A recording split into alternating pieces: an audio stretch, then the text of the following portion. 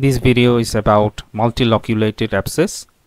Welcome to Internal Medicine Made Easy, the online learning platform that provides medical education to healthcare professionals and students to improve their clinical skill and help them in their studies, courses, careers, and research. A multiloculated abscess is a collection of pus that is divided into multiple compartments or loculations within a cavity.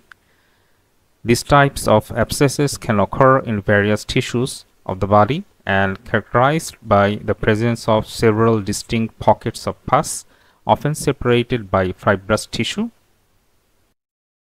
Causes: infection, most commonly caused by bacterial infections, particularly by organisms like Staphylococcus aureus.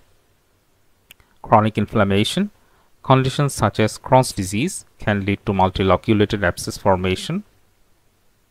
Foreign bodies, the presence of a foreign object can lead to localized infection and abscess formation. Symptoms: local symptoms, redness, swelling, and tenderness at the site of the abscess. Systemic symptoms: fever, chills, and malaise if the infection spreads or is severe. Diagnosis: physical examination, initial assessment through inspection and palpation. Imaging: ultrasound, CT scans, or MRI may be used to visualize the extent and loculations of the abscess. Culture: fluid from the abscess can be drained and cultured to identify the causative organism.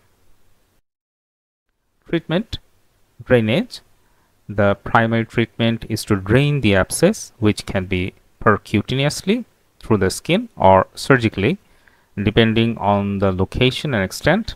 Antibiotics: systemic antibiotics are often prescribed to treat the underlying infection. Management of underlying conditions: addressing any chronic conditions that may predispose to abscess formation.